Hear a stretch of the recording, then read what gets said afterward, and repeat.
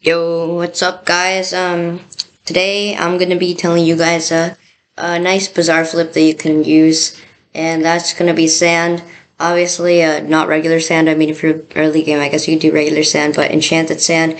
Me personally, I bought like 7,000 of it. It'll cost you like 3 mil or something, right?